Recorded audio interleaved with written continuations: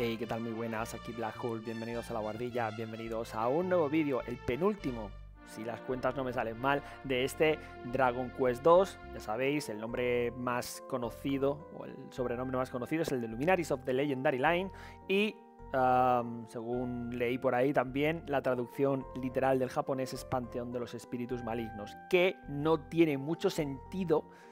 O sea, igual estoy equivocado y estoy diciendo en todos los vídeos estoy diciendo el nombre mal, pero bueno. La verdad es que Panteón de los Espíritus Malignos no le pega absolutamente nada a este juego, ¿vale? Porque espíritus malignos prácticamente ninguno. Pero bueno, así que ya casi prefiero quedarme con el Luminaries of the Legendary Line, que realmente sí le viene bien a este juego. Como siempre, jugando con la versión de Super Nintendo y con la traducción de Crimental. ¿Qué hicimos en el vídeo anterior? Estuvimos en la cueva submarina, conseguimos el ídolo demoníaco, creo que se llamaba, bueno, un objeto que nos hace falta para la mazmorra final, ya sé para qué sirve. Y luego volamos no, fuimos en barco a Veranulev, visitamos el teletransporte que había allí y el teletransporte nos llevaba a esta área de aquí, que es muy cerca de la zona donde se encuentra Rhone. De hecho, nuestro objetivo ahora mismo, lo que vamos a hacer en este vídeo, es atravesar esta mazmorra, que es una cueva, salir por el otro lado de la cueva, que estaría un poquito más al norte, y llegaríamos a la zona final. ¿De acuerdo?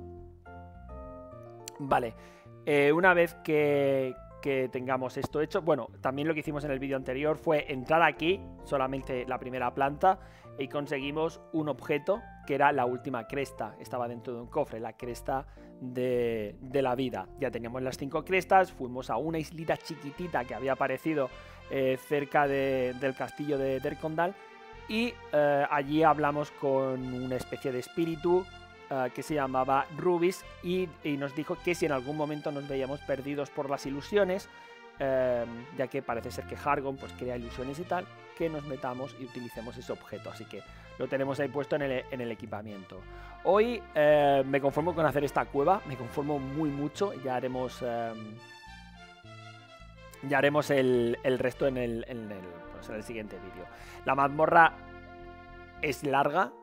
Y sobre todo es larga porque tenemos que ir mucho para arriba, mucho para abajo, mucho para arriba, mucho para abajo, si queremos conseguir todos los objetos del juego, ¿vale? Muy importante este detalle. O sea, todos los objetos de esta mazmorra, quiero decir.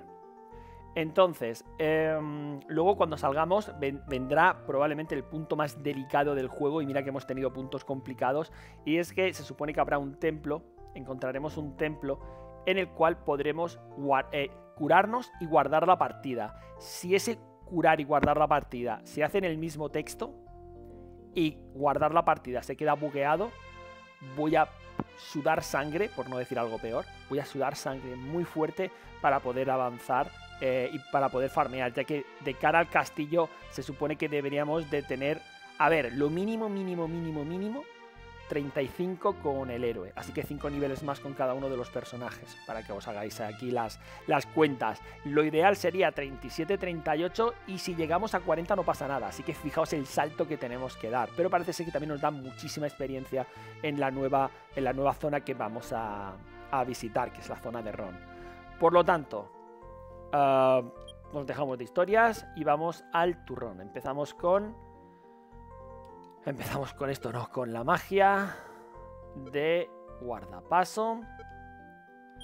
Voy a ir... me ha costado bastante aprenderme los caminos, ya que, como ya viene siendo habitual, esta mazmorra tiene muchos caminos, muchas puertas, pero no solamente tiene muchos caminos, en plan escaleras que nos hacen subir o bajar de planta, sino que además hay agujeros. Y esos agujeros, si nos tiramos por el agujero correcto, podremos llegar a nuevas zonas o llegar a nuevos objetos, y si nos caemos por el agujero podemos caer en zonas en las cuales pues o hay trampas o caemos otra vez al principio de la mazmorra, etcétera, etcétera, ¿vale? Entonces, en esta primera planta, que ya la habíamos visto, aunque fuera por encima, hay agujeros, hay escaleras para arriba y escaleras para abajo. Las escaleras para abajo nos llevarían a la zona que ya habíamos visitado, que era la del sótano, por así decirlo, el sótano de esta mazmorra. Por lo tanto, tenemos que buscar las escaleras que nos lleven para arriba. De hecho, hay 3 escaleras que suben, una justo encima de nosotros, otra más o menos sobre el centro y otra que está a la derecha. Nosotros vamos a coger la que está a la derecha, ¿vale? Las demás no nos llevan a ningún sitio útil.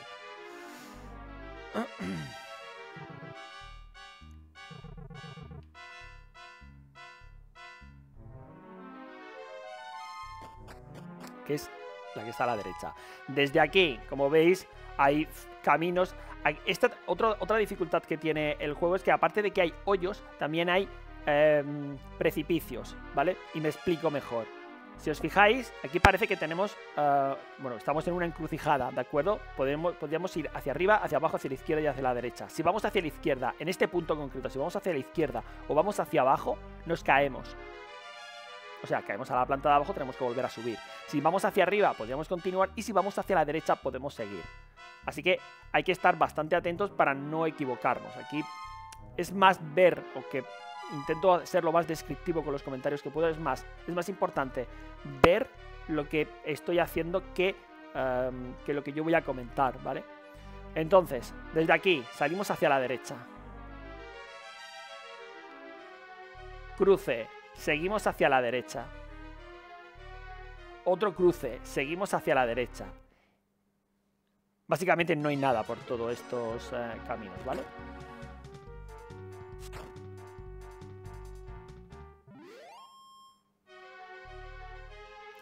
Y en el tercer cruce subimos.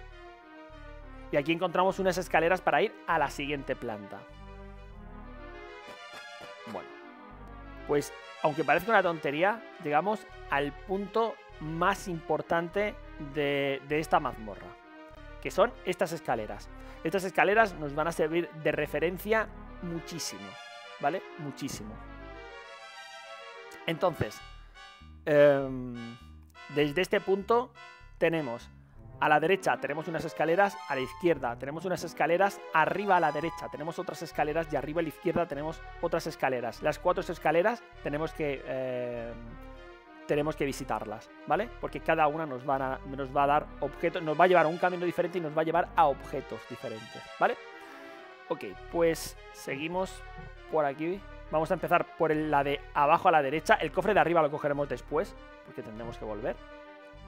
Así que no hace falta nada.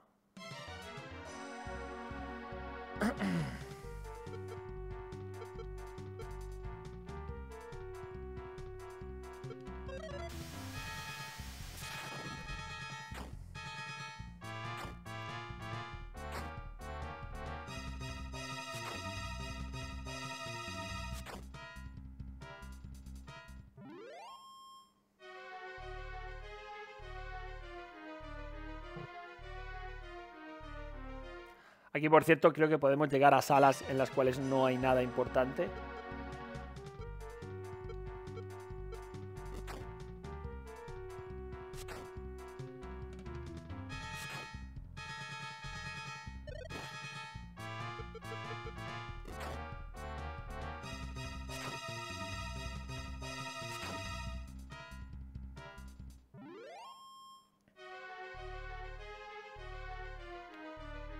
Vale, aquí pillamos el objeto. Que tiene que ser una puta broma. Nos dan un ticket de lotería. Ya, ni me acuerdo el último. A ver, ítem, ticket de lotería. Lo vamos a guardar, pero como empiecen a faltarme objetos, lo van a tomar por saco. Seguimos hacia la derecha. Que debemos de llegar hacia las escaleras.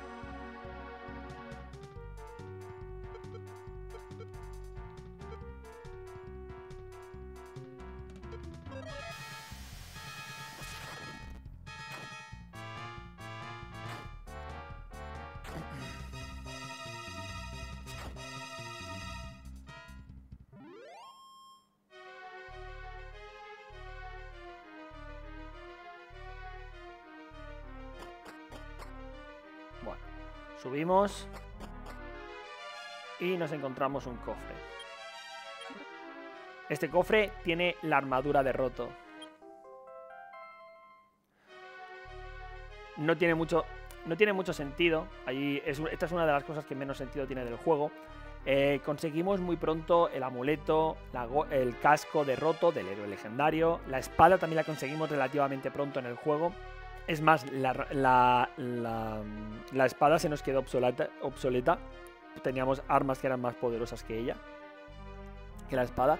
En este caso tenemos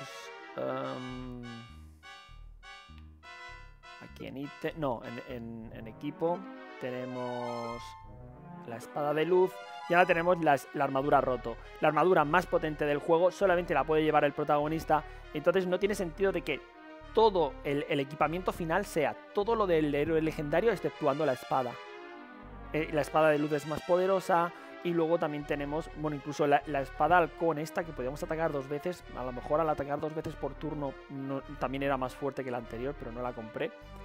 Pero en cambio, o sea, todo es del héroe legendario exceptuando la espada, que se nos queda obsoleta. De hecho, en este juego, o sea, en esta mazmorra, mejor dicho, vamos a conseguir la mejor espada del juego, que también solamente la puede llevar el protagonista. Entonces, no tiene mucho sentido de que el equipamiento más fuerte para el héroe sea el del héroe legendario, exceptuando la espada, que hay 2 o 3 por encima de ella. Simplemente eso. Bueno, supongo que la armadura de Roto tendrá los mismos poderes. Si pasamos por suelo chungo no nos hará daño, pero por si acaso la dejaremos.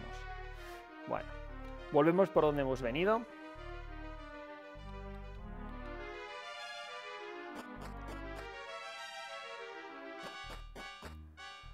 Y volvemos otra vez al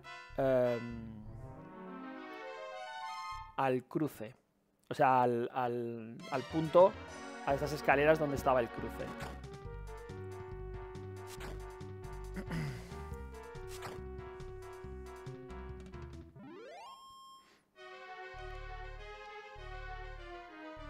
No, este es el del cofre.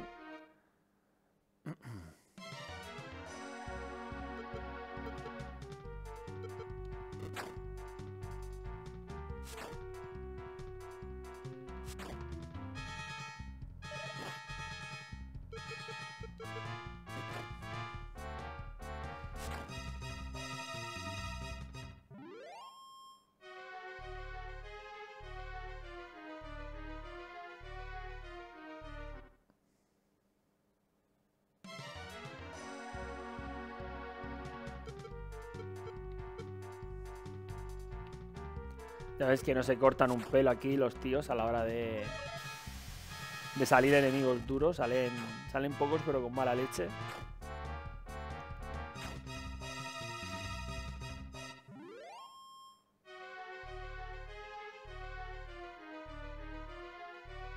Vale.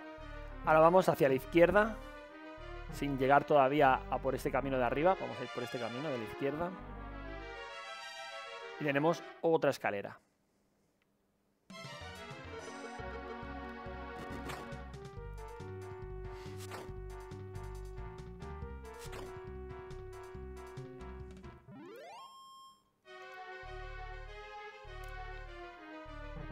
Otra cosa que tampoco me ha gustado del juego, pero esto ya lo habéis visto, es que tenemos el equipamiento, o sea, el dinero que podemos tener, porque estaba pensando en vender los objetos, porque vamos a cambiar bastantes objetos ahora de equipamiento, y estaba pensando en pues mandarlos a tomar por culo, o sea,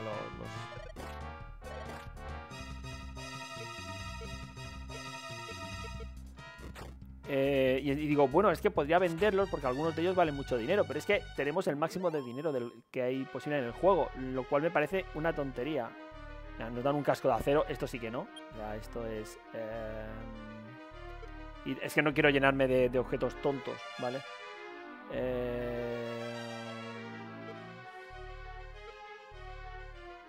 Esto lo dejamos, descartamos el objeto para hacer hueco, simple y llanamente.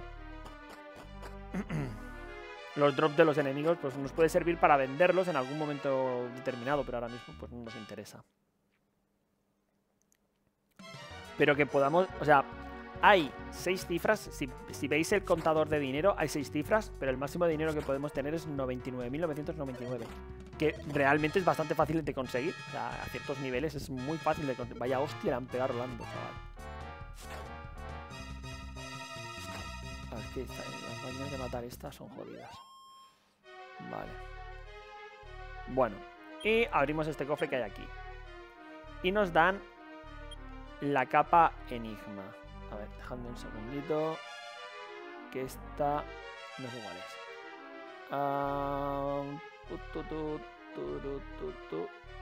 Vale, esto está mal traducido, no lo siguiente. No es la capa enigma. No es está fatalmente traducida. En inglés es la Mysterious Cap. Que no, cap no es capa, es gorra, ¿de acuerdo? Es que le zumban los cojones. A ver, ítem. Este ítem es lo que se llama el gorro misterioso, el sombrero misterioso. O, en cada Dragon Quest tiene un nombre diferente, ¿vale? En este caso, Black se lo va a dar. Se lo vamos a dar a Linda. ¿Vale? Primero de todo porque ella no tiene ningún casco, ¿vale? Porque esto es un casco. No es una capa, es un casco, es un cap, es una gorra. En cada juego, este tipo de... siempre hay algunas gorras que tienen propiedades diferentes. Hay algunas, por ejemplo, que aumentan el número de combates aleatorios. Hay otras que te dan otras propiedades. No me acuerdo ahora mismo de todas. En este caso, estado, equipo... Vamos a ver, aquí tenemos el bastón, aquí el manto del agua, en el escudo lo tenemos vacío y aquí podemos equiparnos la capa enigma, como digo, en el casco. No es una capa, es un casco, está fatalmente traducido. Es el Mysterious Cap, ¿vale? Nos aumenta 8 puntos la defensa, pero lo más importante de todo es que si todo sale bien o si todo ha salido como debería de salir, lo tengo que ver en combate. Se supone que deberíamos de gastar con algunos hechizos menos puntos de magia. O por lo menos es lo que yo tengo entendido que hace esta gorra. Por eso se lo he dado a Linda.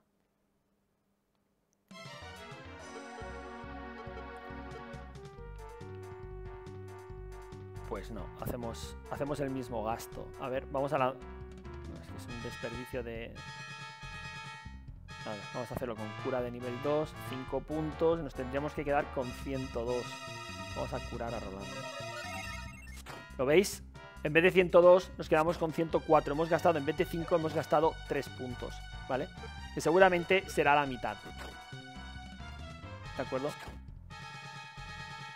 O sea, digamos que nosotros lanzamos el hechizo que tiene un gasto concreto y luego hallamos un ticket de lotería. Pero, tío, ¿de verdad me vais a dar ticket de lotería ahora?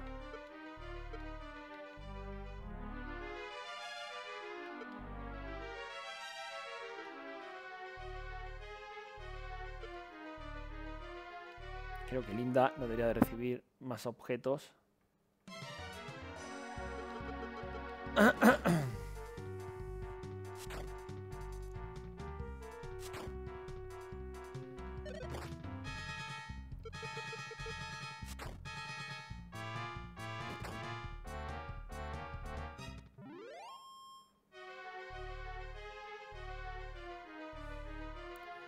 Bueno. Volvemos otra vez al cruce. Vamos a ver qué gastas tú con esto, con explotar. Yo creo que debemos de gastar... No, gastamos 6 puntos. Nos ahorramos 2 puntos por hechizo. Vale, no es que gastemos la mitad. Nos quitan 2 puntos menos. Bueno, podría ser mejor. Bueno, vamos a por el otro cofre.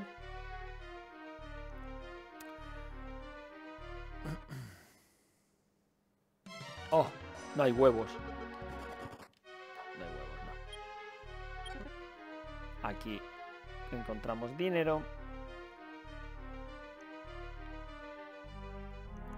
Y ahora tenemos que llegar a... Aquí no hay nada. Tenemos que llegar a una bifurcación que es esta de aquí. Aquí, derecha o izquierda. Vamos a empezar por la izquierda.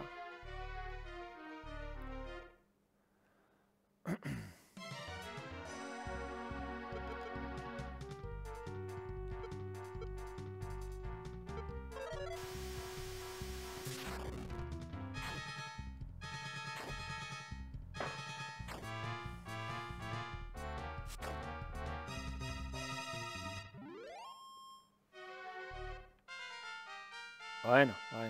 Es que empiezan a... lo que piden para subir de nivel en cada combate... O sea, ya a partir de estos niveles lo que piden ya son auténticas burradas. Bueno. También es verdad que lo que nos dan es bastante potente. En cuestión de números.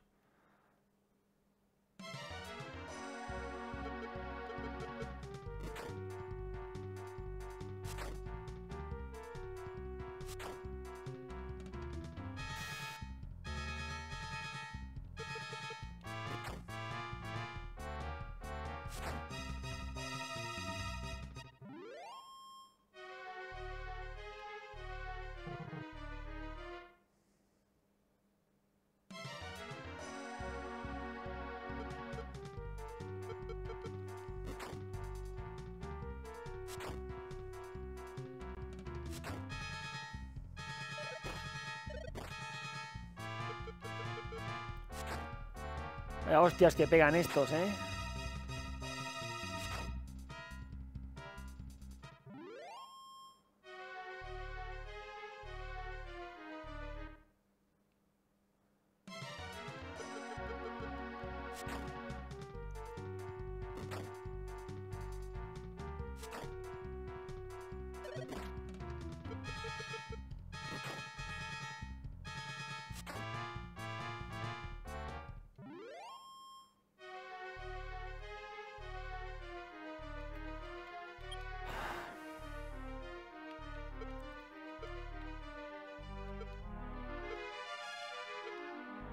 Sí, lo gracioso es que no voy a encontrar ningún sitio, en lo que queda de juego, no voy a encontrar ningún sitio donde vaya a utilizar los tickets de lotería.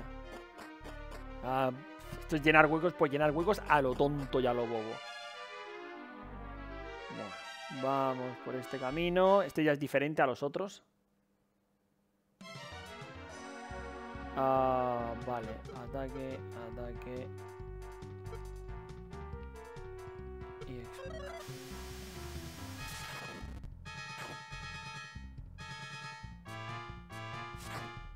O sea, la explosión no afecta al robot. Lo que tú digas. Por cierto, el robot que ataca 2 veces por turno. ¿Por qué? Porque él puede. Coño.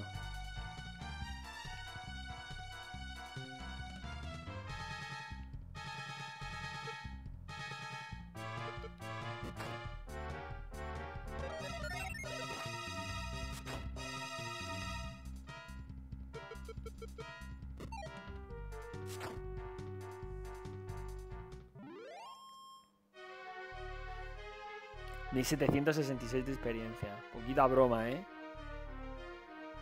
Bueno. Aquí hay 2 cofres.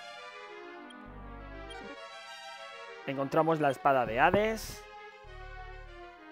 Y aquí tenemos algo de dinero. No hace falta que os lo diga, pero por si acaso os lo voy a enseñar. No la te... ¿Por qué no? ¿Cómo? Ítem.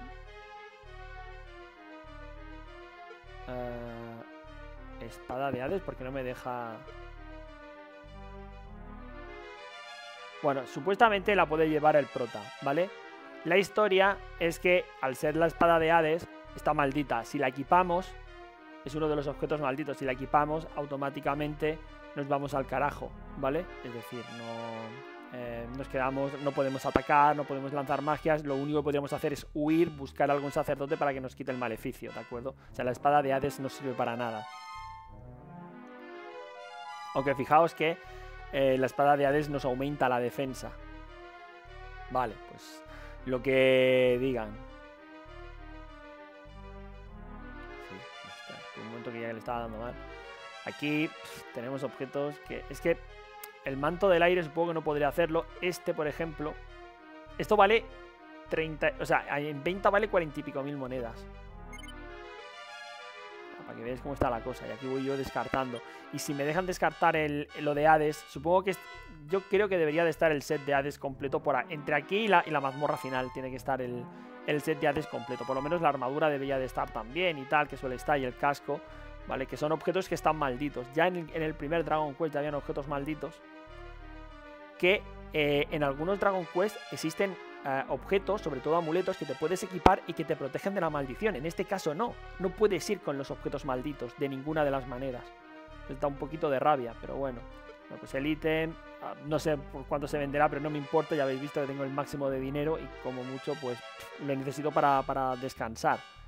Aquí lo de la gestión del dinero no lo han llevado bastante bien.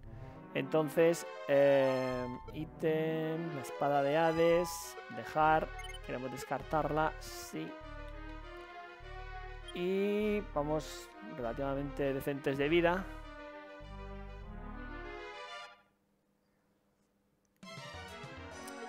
Un dragoncito.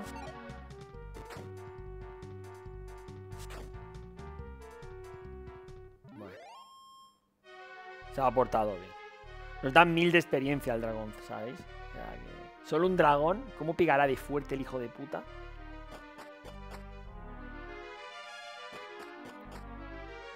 Bueno, solamente nos queda un camino, que es el de arriba a la derecha, desde esta ubicación.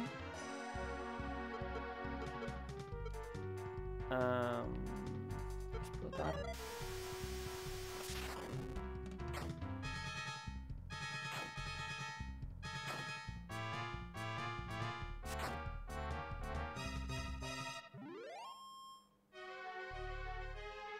Aunque parezca una broma, ya llevamos... No sé si decir la mitad de la mazmorra, pero por ahí. Cuando consigamos la espada, llevaremos mucho más de la mitad de la mazmorra.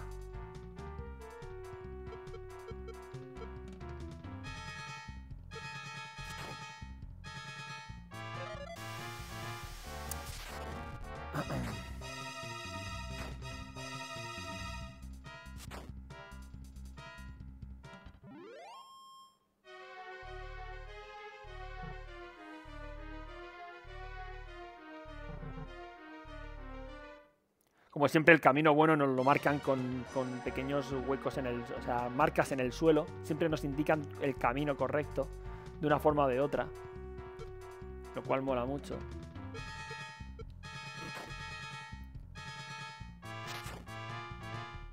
Vale, buena. Buena. No lo suficiente buena, ¿no? Vaya hostia me han pegado ahí.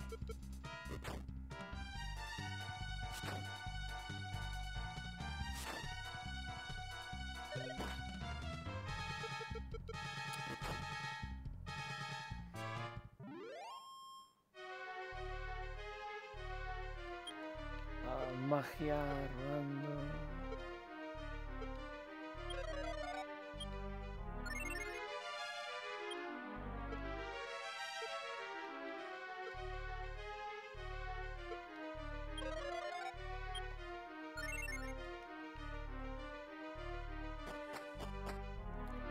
Bueno, último camino de todos.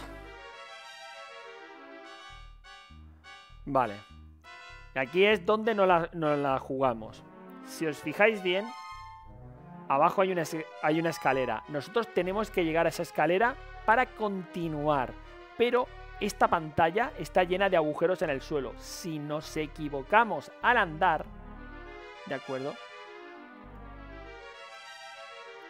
Si nos equivocamos al andar, caeríamos al agujero, ¿de acuerdo? Entonces tenemos que llegar a ese camino de ahí abajo, pero con todo el cuidado del mundo. Entonces, cada paso que nos... O sea, cada toque que yo le doy al mando, andamos medio cuadrito, ¿de acuerdo? Es para que lo tengáis en cuenta. Así que, justo a la izquierda tenemos un agujero. Pero es que lo curioso es que nosotros lo que queremos es tirarnos por un agujero, ¿vale? Entonces, el mejor por el que nos podemos tirar no es el que se nos queda justamente a la izquierda, sino bajamos hasta abajo del todo, damos otros 2 pasitos, que es un cuadrado completo, y damos otros 2 pasitos hacia abajo. Y aquí hay un hoyo, ¿vale? Caemos en una zona que es gigantesca y que está vacía, exceptuando porque arriba a la derecha hay unas escaleras para volver a subir. Y aquí, abajo, parece que no hay nada, pero eso es un error. De hecho, yo creo que nos podemos caer por cualquier agujero. Yo estoy pensando Me han dicho que lo mejor era caerse por ese agujero, pero me parece que no estoy completamente de acuerdo con ellos. Bueno, la cosa es que muy cerca nos colocamos en esta esquina, damos dos pasos hacia la derecha, 2 pasos hacia arriba y hay un agujero oculto y caemos justo al lado de una espada. Si nos colocamos al lado de la espada y buscamos, encontramos la espada relámpago. Teóricamente la mejor espada del juego. Así que ítem del héroe. No, ítem no, estado, equipo. La espada de luz la cambiamos por la espada relámpago. Aumentamos 25 puntos el ataque. Pero es que además creo que se puede utilizar como ítem y lanzar un ataque de relámpago a todos. Que habrá que ver lo potente que es. Porque a lo mejor en vez de atacar lo que nos interesa es lanzar magias a todos los enemigos. ¿Vale? Luego pues... porque el manto de aire no estaba equipado. Y ahora... necesito un segundo... Aquí debería de haber otro agujero, pero este debería de estar a la vista. No, no está a la vista, no. Vale. Hijos de puta. Aquí ya. Y aquí ya se están pasando un poquito, ¿vale? Ya para mi gusto se están pasando un poquito. Vamos a ver. Aquí, por ejemplo, si utilizamos objeto y utilizamos la espada relámpago, usamos... Ah, no, hacemos daños sobre uno solo.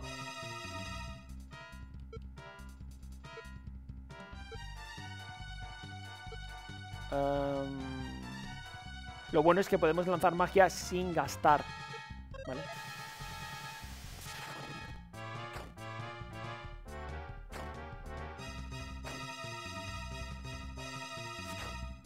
Nah, no me han dejado ver cuánto daño era.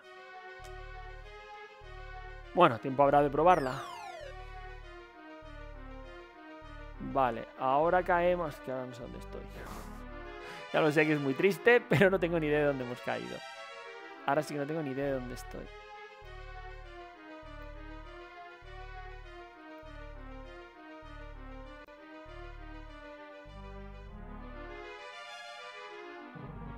Vale. No sé dónde estoy. Y no sé dónde está el agujero, que es lo peor de todo. Vale, ya sé dónde está el agujero. Ya me he encontrado, me cago en 10 ahora. Ahora me he encontrado. Está en la de arriba, pero no está bordeando. Está justo en el centro. Vale, que lo parió. Vale, 111 de daño normal a un enemigo. Toma ahí, chaval. Está el agujero para caer. Está aquí. Y si no estoy equivocado, aquí deberíamos de estar... Sí, efectivamente, aquí estamos otra vez en el principio de la mazmorra. Hemos vuelto a la primera planta, con las escaleras que bajan hacia el sótano, donde estaría la última cresta, la cresta de la vida. Y luego, pues, lo único que habría que hacer sería volver a hacer el camino hasta arriba, por el camino que hemos hecho hacia la espada, pero en vez de dejarnos caer por el agujero, ir hacia la otra escalerita que había. ¿De acuerdo? Y con eso habríamos hecho gran parte, como digo, de la mazmorra. Ahora solamente nos falta salir. Si tuviéramos un punto bueno de descanso, que no lo tenemos, que es muy importante saber que no lo tenemos, lo ideal ahora mismo sería salir, ¿de acuerdo? E intentar descansar un poco. Pero me parece contraproducente. Porque si salimos, el único lugar que tenemos, que podemos acceder, es Veranule. En Veranule ni podemos guardar la partida, ni podemos salvar. Podríamos vender objetos, bla, bla, bla, pero es que no nos sirve para nada, sinceramente. Por lo tanto, creo que no es útil hacer esto, ¿vale? Entonces vamos a tirar con lo que hay. Tiramos a saco.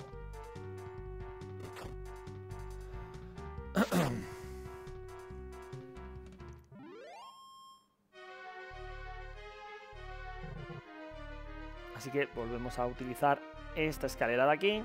O sea, el camino vamos a repetirlo exactamente igual. Salimos por la derecha.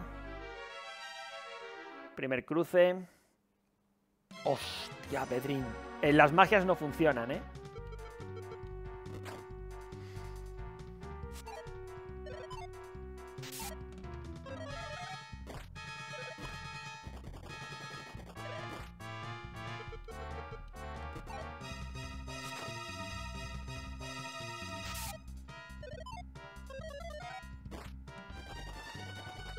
Nah, no pillamos a ni uno. Sí, vamos a pillar a uno. ¿No? Sí, pillamos. Pero si le hemos dado... Al primero le hemos dado 3 golpes.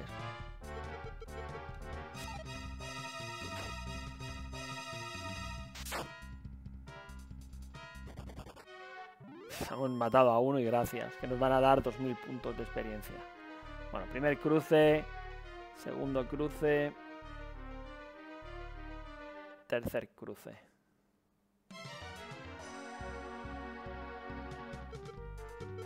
Tenemos que racionar bastante la magia, así que no vamos a andar con muchas tonterías.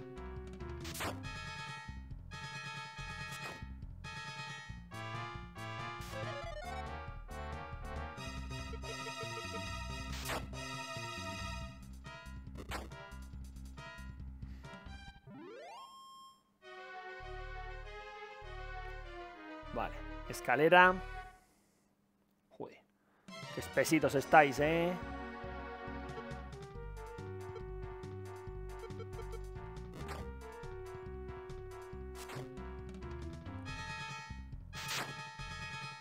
Venga, criticazo de 200 puntos.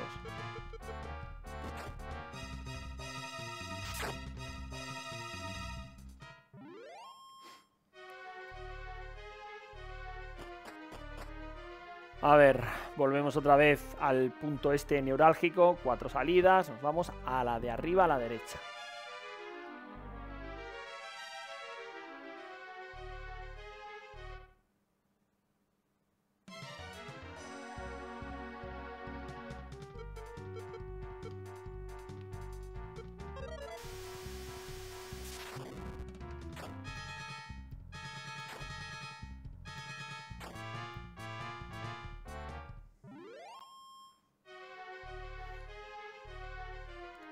Ahí no hay nada, es arriba del todo. Venga, un crítico. Un crítico.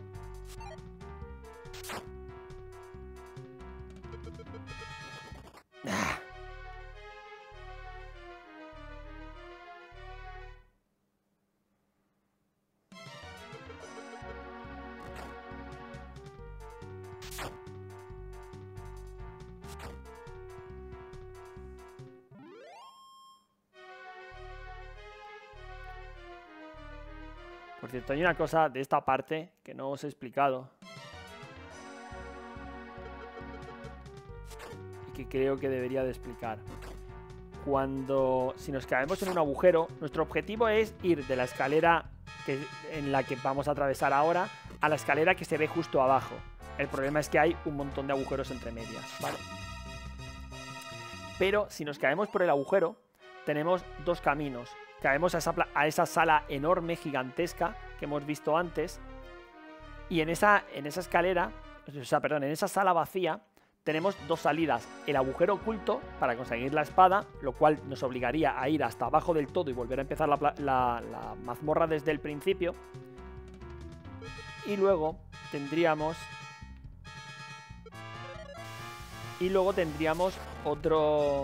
otro camino que sería justo, o sea, abajo a la izquierda sería una escalera que hay abajo arriba a la derecha. Arriba a la derecha nos llevaría al mismo lugar que vamos a ir ahora, a la misma sala, pero con una pequeña diferencia.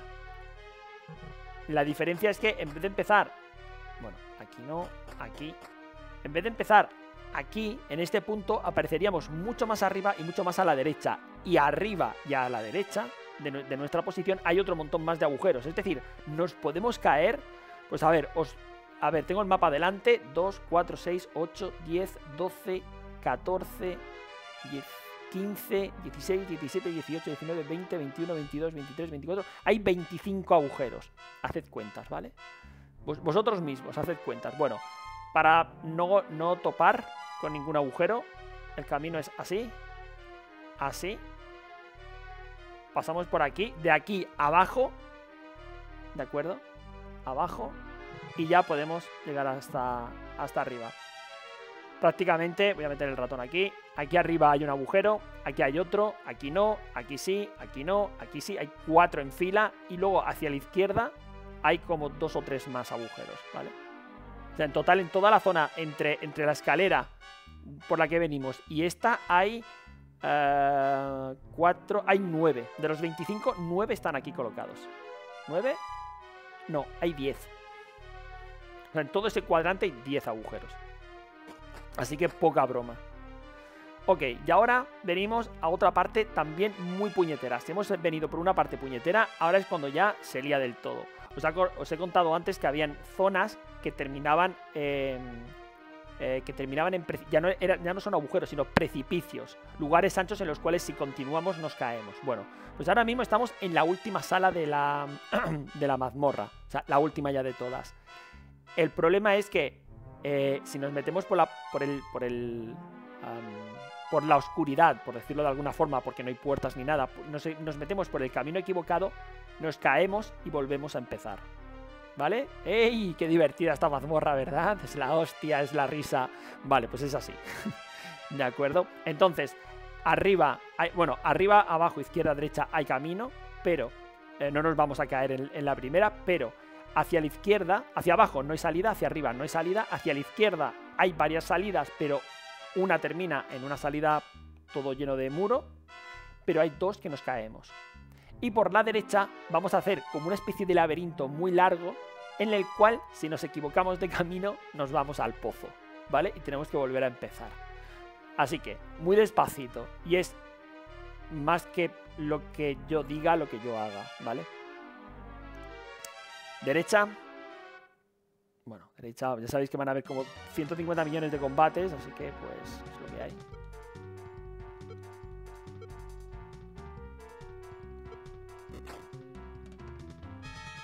Aquí tendría que cortarme menos. A ver, me lo cargo de un golpe. Eso era lo que yo me temía, que no me lo cargara de un golpe a este hijo de puta. Qué putada. Aquí hay que salir con magias. Está claro que hay que salir con magias. Vale. Bueno, lo dicho. Derecha. Por la derecha nos caemos. Izquierda.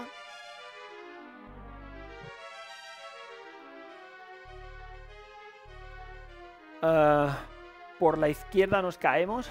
Derecha ahora. Ojo aquí, porque arriba nos caemos, abajo nos caemos, y justo en esta esquinita de aquí hay un hoyo, ¿vale? Un hoyo que no se ve. Entonces, por si éramos pocos, ¿vale? Vale, pues el héroe ataca a la máquina de matar. Tú hacemos fuego de nivel 2 y tú utilizas... Aquí ya vamos a saco. Es así de simple, o sea, no... O sea, no... Perdemos más magia lanzando curas que lanzando este tipo de ataques.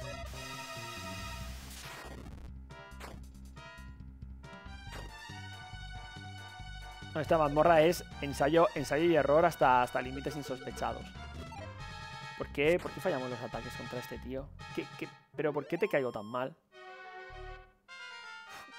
1700 de experiencia. Pero es que estos bichos son duros de pelotas. A ver. Magia. Cura. Para ti. Magia. Cura. Para ti. Hay mucha diferencia entre el personaje principal y los otros dos. O sea, aunque hayan niveles o no hayan niveles de diferencia, ¿vale? O sea, es muy exagerado. Vale, arriba, o sea, salimos por la derecha, por arriba, por abajo nos caemos. Seguimos por el camino de arriba. Momentito, que todavía no hemos terminado, ¿eh? Vale, aquí no hay peligro. Hay que salir por arriba.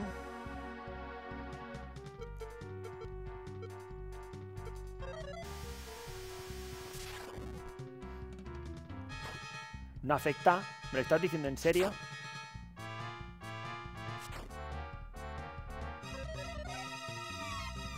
Vale, disminuye defensa. Vale, es pericia de magia.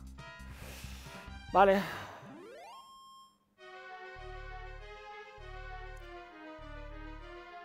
Arriba.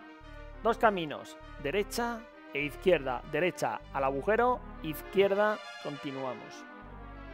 Otra bifurcación, arriba o derecha. Derecha nos caemos, arriba continuamos.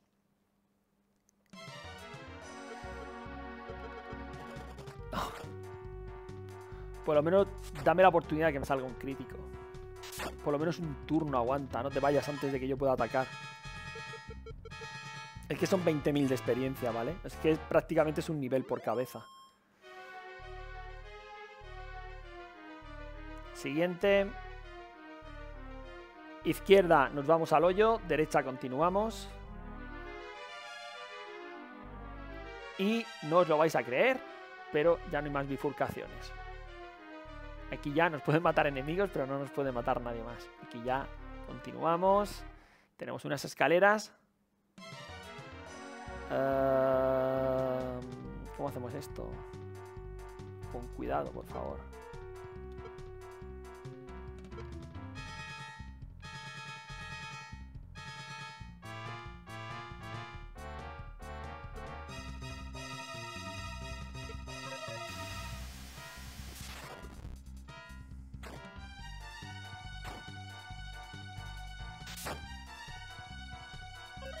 Que no puede ser que ataque con una explosión y no le hagamos daño a un robot. Es que no tiene puto sentido.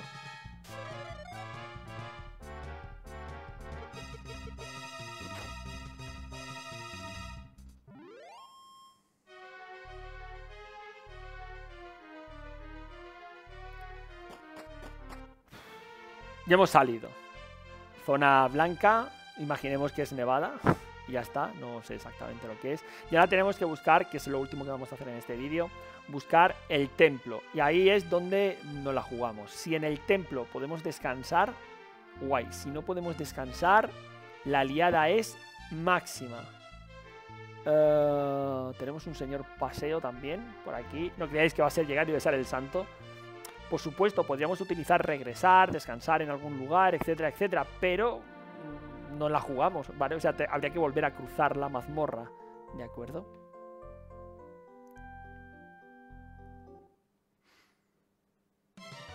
Bueno, amigos clásicos, uno de los enemigos más clásicos que hay en esta franquicia, que es el cíclope.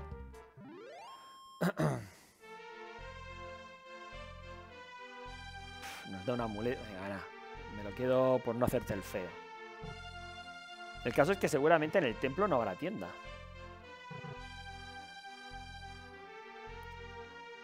Pues mira, en la imagen que yo tengo, en el mapa parecía más grande, pero es aquí, en este sendero. Aquí está el templo. Vale, y ahora voy a hacer un save state, de estos que no me gusta hacer en absoluto. Porque si aquí la pifiamos, bueno, me da un tabardillo. Pero bueno, lo bueno es que queda grabado. A ver, de hecho el portal no sé dónde me lleva. En serio, el portal no sé dónde me lleva. No contaba yo con este portal. Hola señora, muy buenas. Este portal viajero te regresará al mundo inferior. Si deseas regresar, entonces entra. Vale, el mundo inferior, bueno, se supone que esto es una zona elevada, es una zona montañosa, nevada, es como si fuera lo alto de una montaña gigantesca, pero bueno, es medio continente, ¿vale? Por eso está nevado, supongo. Pero bueno, y el mundo inferior es todo lo que está abajo. Digamos que nosotros lo que hemos hecho ha sido ascender por esta cueva. No es una cueva en línea recta, o sea, en plano, sino que ascendemos. Hemos ascendido varias plantas. Bueno, vale, si le quieren llamar el mundo... lo importante es esto.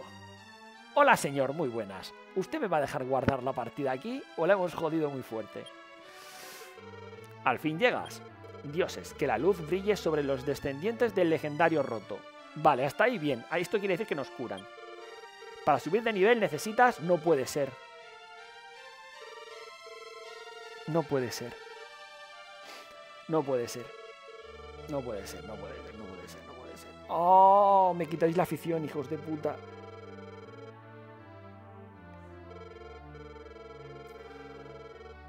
Ah. Vale. Bueno, tengo el save state, no hemos perdido nada, pero es un putadón enorme, ¿vale? Porque no podemos curarnos aquí, ¿vale? No podemos curarnos aquí. Entonces lo que voy a hacer es lo siguiente. Voy a cargar la partida. Voy a ver dónde me lleva el portal, ¿de acuerdo? Porque no voy a resetear ahora el emulador ni toda la historia. Entonces voy a ver dónde me lleva dónde me lleva el portal de abajo. No me puedo curar aquí, así que tengo que buscar algún sitio donde curarme y luego tengo que ponerme a farmear aquí. Pero además tengo que ponerme a farmear mucho. No es jiji, jaja, no, hay que farmear mucho, ¿vale? Entonces, iremos a la parte de abajo. Espero que este portal sea de ida y de vuelta, porque si no la liada es máxima. ¿De acuerdo? Si vamos al portal y luego el portal no podemos ir de vuelta a ningún otro sitio, no me sirve para nada.